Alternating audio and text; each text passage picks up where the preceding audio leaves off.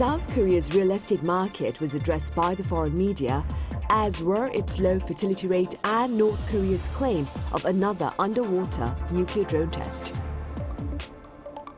So what concerns about South Korea's housing market were brought to light? What do foreign media believe is behind South Korea's record low fertility rate? And how credible are North Korea's claims about its successful underwater nuclear drone tests? Welcome to Issues and Insiders. We start the work week today with a look at stories here on the Korean peninsula that made headlines elsewhere as well. For this, I have Jacco Zwetsloot here in the studio with us. Jacco, welcome back. Thank you for having me again. I also have Malene Jensen with us. Malene, it's good to see you again. It's good to see you. Right, Jacco, let's begin with some concerning outlook regarding Korea's housing market. Given its unique jeonse renting practice, how severe is the situation as shared by Bloomberg? Yes, I should sketch a little bit of context first. There are three main ways to get a house in South Korea, and one of them is, of course, to buy it with a bank loan. Now, if you want a mortgage, you can only borrow up to about 40% of the apartment's value in the Seoul metropolitan area. And that means you have to put up 60% of it by yourself as a deposit, and that's out of reach for a lot of people. And so the second way is to get an apartment by paying a big deposit called jeonse to the apartment owner, and the jeonse is typically between 2/3 and 70% of the value of the apartment. And even that's a lot of money, as you can imagine. So people often take out a jeonse loan from a bank and use that and pay interest on that each month. So the owner then takes the jeonse deposit and uses that often to invest in something, sometimes even in the same piece of property that is being rented out, using a technique called gap investing. And so when a tenant leaves, the landlord has to quickly pay that jeonse money back, which can be difficult if that money is tied up in an investment. So the landlord is always hoping that they'll find another tenant to move in quickly enough to pay the jeonse to the outgoing tenant. The third way to get an apartment is to have a monthly rent, where you pay a smaller deposit and a monthly rent. Obviously, the bigger the deposit, the less rent you pay. So jeonse has traditionally been the most common way to rent an apartment in Korea if you're not buying. But last year, for the first time ever, monthly rental contracts actually exceeded the number of jeonse contracts. And that means that landlords could have a hard time finding a new incoming jeonse tenant to pay the outgoing jeonse tenant their money back, which could push owners to try to quickly sell those properties that are underperforming at a lower than expected price, and that could lead to a downward spiral in property prices overall. So Bloomberg quoted the Korea Research Institute for Human Settlements as saying that if jeonse prices fall by 10%, it could mean that 25% or 1/4 of property owners will have difficulty paying back those jeonse when a tenant moves out. And property prices already fell by 4.4% in February alone. So there is some concern there, and that would have knock-on effects on the construction industry more broadly, because the construction industry is funded by is funded by short-term loans called project financing, and if they can't sell those houses, then they can't pay the project financing loans back. And in January, there were already 75,000 homes that were unsold. So there's a bit of concern, and people are watching that market very carefully to see what happens. Right, we all are. And meanwhile, Malene, the high cost of housing here in the country was also cited as one obstacle to starting a family in an extensive coverage, I believe, by The Atlantic. Tell us a bit more about that coverage. Yes, so it seems that because many people in South Korea are struggling economically, especially with finding a good house, and especially in Seoul, where the housing prices are so high, it can be a factor for motivating people to opt out of children. However, it's only one of the many factors that can be the reason why especially women choose not to get children. Another big factor is simply that women now, since they have more freedom in society, more economically freedom, more women are entering the job market, meaning that fewer women are actually interested in having children. This is a subject that is a worldwide problem, but it seems to be especially strong in Korea, which has caught the attention of a lot of foreign media, including my own. It is also related with the growing feminism wave in South Korea, where a lot of women simply decide that they will try to have as little to do as possible with men. And they do this by joining the so-called 4B movement. And the 4B movement is that women are opting out of dating, childbirth, sex with men, and marriage. And it can also include refusing to wear makeup and in general just choosing female products or products and companies driven by women more than men. And this is a very big factor of this raging, some will call it gender war, but at least a gender conflict that there is in Korea right now, where we have a growing feministic movement, but also a growing anti-feministic movement. Right, and this is something you covered extensively as well, right, Malene? Yes. Do you see this conflict like heating up further in the years to come? I'm afraid so, and right now I don't think that the Korean government is doing its best to actually get this conflict down.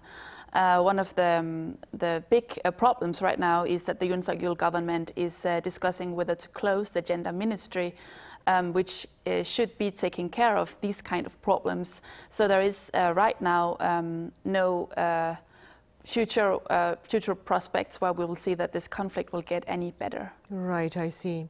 Moving on to the political front, Jacco, there was also an interesting piece by the Washington Post on what the U.S. could learn from democratic countries like South Korea about prosecuting former presidents. Could you tell us a bit more about that? Yes, a Washington Post writer, Matthew Brown, who focuses on threats to democratic institutions, looked at the case of South Korea, Israel, Italy, France and Argentina as other democracies who have prosecuted former leaders.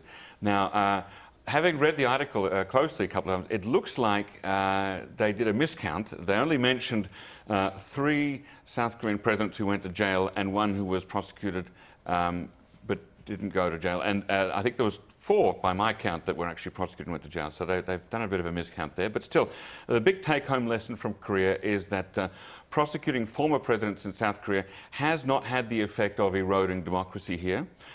Korea is still a vibrant democratic society, and power regularly changes hands from one party to another party through democratic processes. Now, one analyst, Ji-young Ri-bom, a lecturer at the Harvard Kennedy School who researches East Asian democracies, he said that it may have been possible in the case of Park Geun-hye for politicians to cross party lines and vote for the impeachment because the political party system in Korea isn't as rigidly fixed as it is in the United States. He also said that having an impeachment go from the National Assembly on to the Constitutional Court could help to strengthen the legitimacy of the vote so that it's not seen as a purely political process. So the overall message is that if authorities follow procedure, stick to the law and act in a transparent manner, that credibility can hold firm, institutions can remain and structures can survive and democracy can continue to flourish. So right, let's hope for that. Right, hopefully, of course. Malene, beyond politics, there was a rather shocking incident here in the capital city about a drug scheme targeting teenagers. Now, for the sake of our viewers overseas who may not be familiar with this incident, please tell us a bit about it. And also, speaking within your capacity as a foreign journalist, what are your thoughts regarding Korea's fight against drugs? Yes, so it is known that at least 4 people, and the reason why I say at least is because it is believed that it might be part of a bigger scheme. But at least 4 people have been trying to promote drinks to young students in the Gangnam area, which is a more posh part of Seoul. And these people have been offering free drinks to the students, telling the students that it will improve their concentration skills. And it seems later that in these drinks there were drugs. It was including ecstasy. And some of the students have been taking and consuming these drinks. And as a part of the promotion, the students had to write the phone number of their parents. And later, these people who have been promoting the drinks have been actually calling the parents and trying to blackmail some of them by telling them to to pay them money, or they will say that their students are on drugs and report that to the police. Now, the 4 people who we know have been promoting these drinks, they are all saying that they promoted the drinks without knowing that there was actually drugs inside of the drinks, but that they merely had seen this job offer of a very high-paid part-time job promoting drinks in the Gangnam area, and that they therefore took it.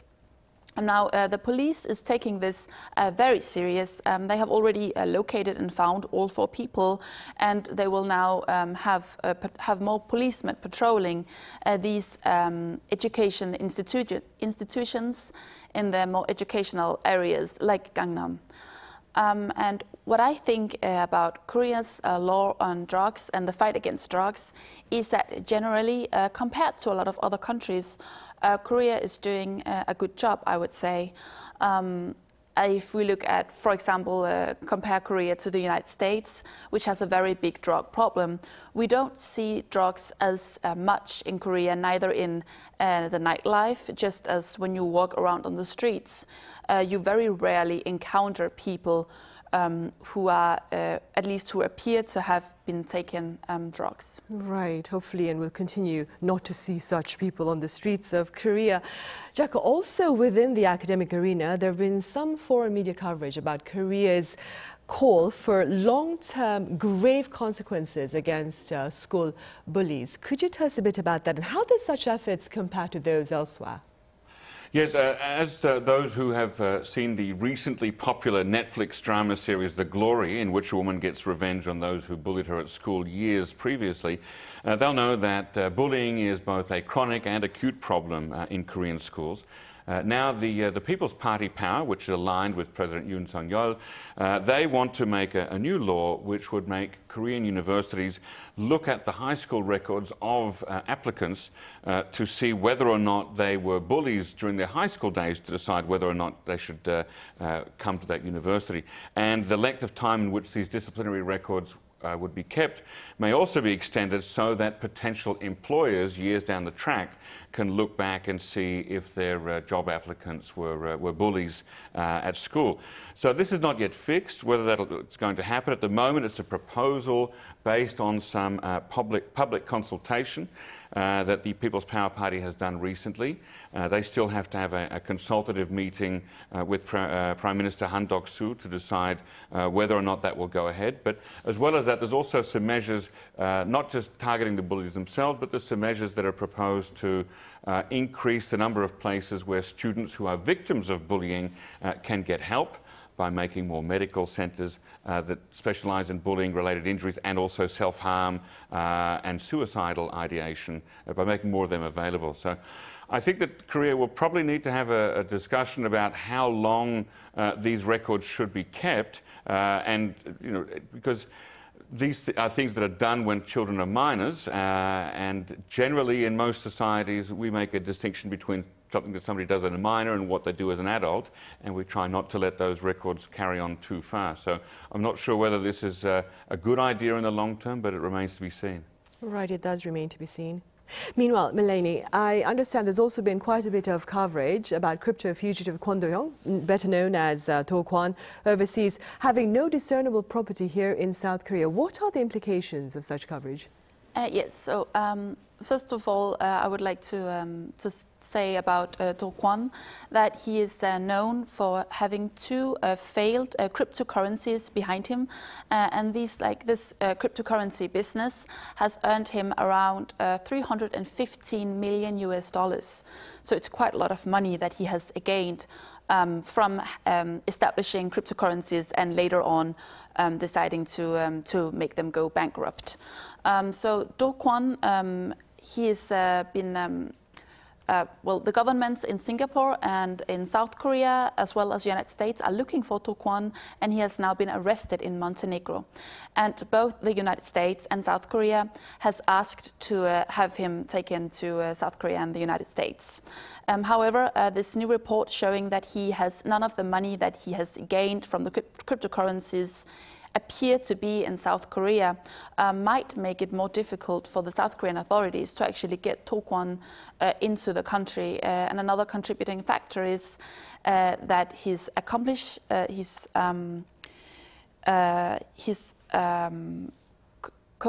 co-worker, you might say, Daniel Shin, who has been working with him and also made money from these cryptocurrencies. It has not yet been possible for the police to get his arrest warrant, which might also prove that it can be possible, very difficult for the police to actually get To Kwon to South Korea. Right, unfortunately for those who have suffered losses, of course. Now, on issues involving North Korea, Jacco, the regime this past weekend claimed to have successfully conducted yet another underwater nuclear drone test.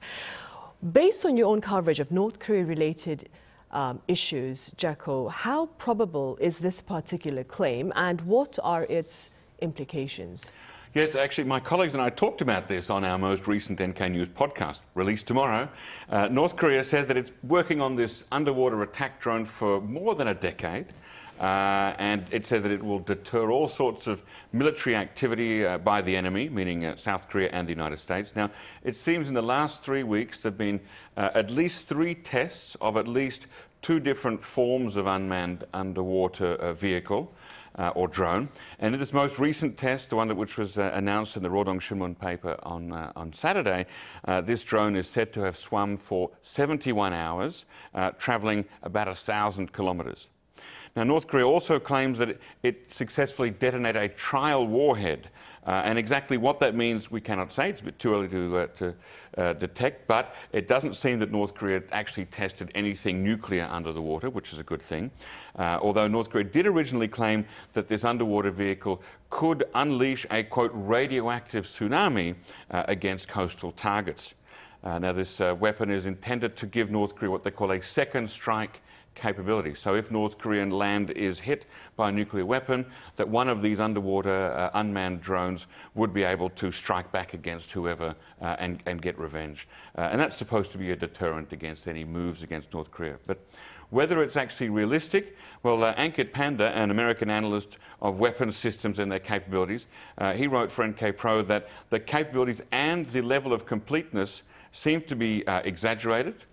And it will probably remain a niche undertaking. And for example, anything that's underwater would be vulnerable to already existing anti-submarine technology. So whether it's manned or unmanned won't really make much difference. And both the United States and South Korea and also Japan have underwater weapons that can attack submarines. So it's vulnerable to those.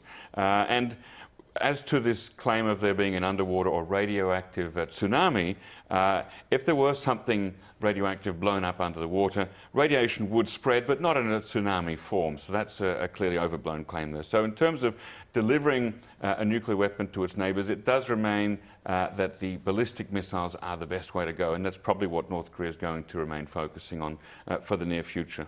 Right, and in the meantime, South Korea, Malene, for its part, has publicly denounced North Korea's flagrant violations of human rights, and this denunciation was shared by Reuters. What do you suppose is the purpose of Seoul's recent public display of Pyongyang's abuses? Well, I think this specific denunciation might be a little bit symbolical in the way that South Korea, as well as the United States, are right now doing these shared army drills, which has very much angered North Korea. And right now we see these rising tensions on the Korean peninsula that might be even rising more with this denunciation. At the same time, we've seen during the Easter that Japan and the United States and South Korea has made this statement about North Korean cyber crimes and a North Korean hacker corps, which is all, I think, part of the rising tensions that we see on the Korean peninsula, that North Korea is angry about the shared military drills and is already saying that South Korea and the United States are pushing the limit to nuclear war.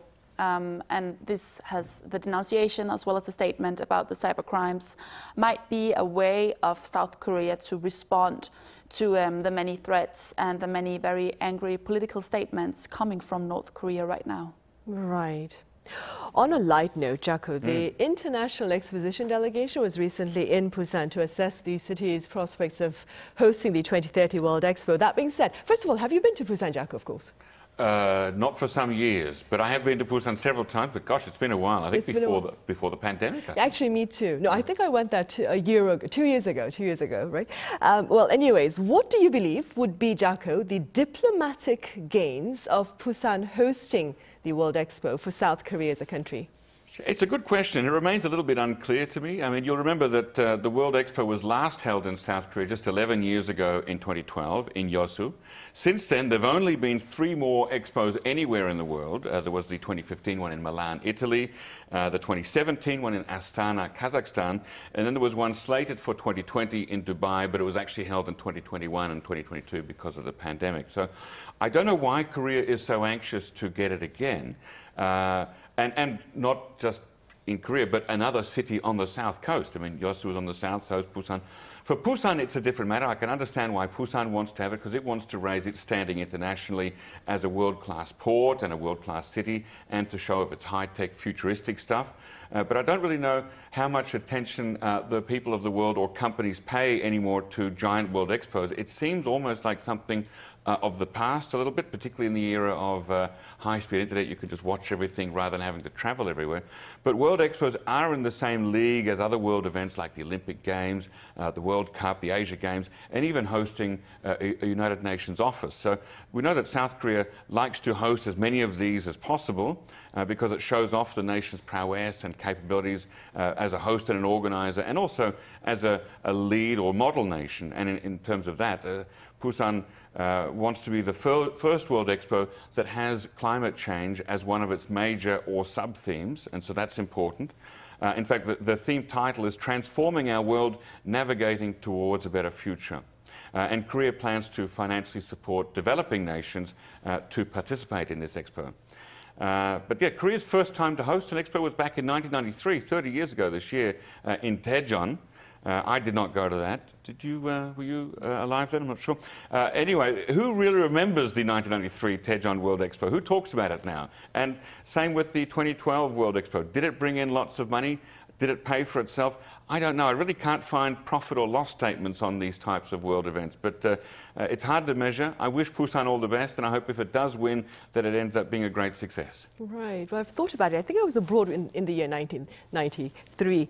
Malene, on a personal level, what are your thoughts with regard to Busan's prospects of winning the bid to host the World Expo in the year 2030? It's hard to say. I have been participating in some of the press tours promoting the expo, and I definitely can say that there is a lot of planning in motion right now. However, as far as I remember, the next expo will be in Osaka in Japan in 2025. And I think the prospect of having 2 world expos in 2 East Asian cities, which are both harbor cities and are a little bit similar in culture and taste, they're both known for seafood and such, might be a little bit difficult. I think if South Korea really wants to host a big world event, maybe they should try with the Olympics instead, because it seems like there are not many bidders for that. Right, for the Olympics, I see. All right, well, on that note, I suppose we'll end. Malene, as always, thank you very much for your time and your thoughts. Thank you. And Jacco, as always, thank you very much for your insights. Thank you. Right, well, that is all the time we have for this edition of Issues and Insiders. We return same time tomorrow. That is Tuesday, with a look back in history, that is, at Korea's fight for independence. Join us then.